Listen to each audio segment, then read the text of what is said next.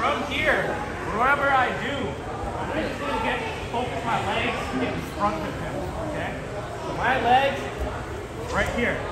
Now this is a different situation for him, okay? Even if it may be like full guard, whatever, as long as my legs are in front of him, it's a better jiu-jitsu, okay? As soon as my legs are on the side, no good. Okay?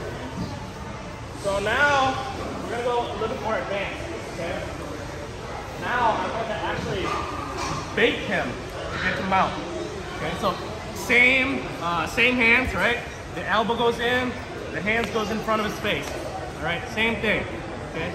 Except this time, he knows. I'm going to bridge, and I'm going to, yeah, that's his automatic response.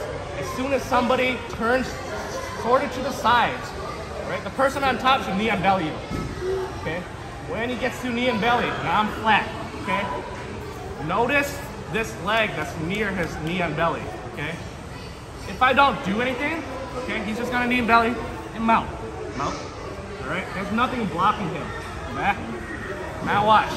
As soon as I go to the side, he knee and bellies me, all right? I lift up my leg.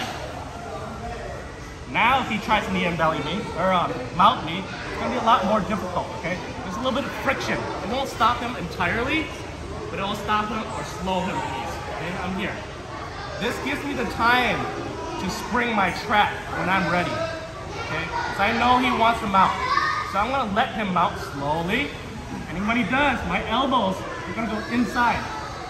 I'm gonna get mounts, and then I bring my leg inside. So now I have a butterfly hook from here, okay? When I have a butterfly hook right here, okay, I'm gonna grab on the outside, I'm gonna lift up the leg, and I can get back on top. And now I have the upper hand. Again, get side control. I'm gonna bridge as soon as I bridge. I'm gonna knee and belly me, but immediately I have to hook this leg. Okay? It's not the far leg, it's the next one. It's the leg that's near his ankle. And now he tries, he could get him out, but it's gonna slow him down.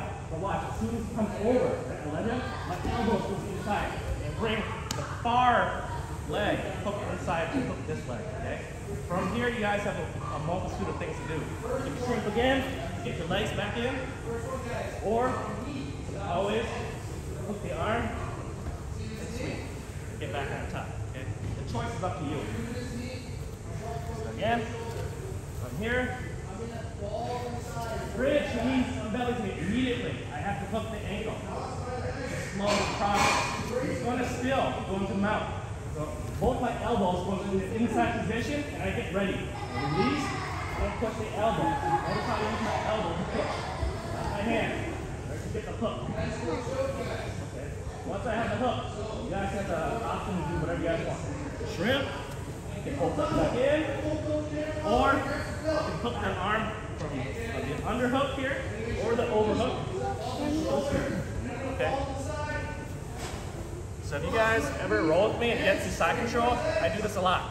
Okay, I wait for you guys to knee and belly me, and I bait you to mount me, and I'll just recover guard.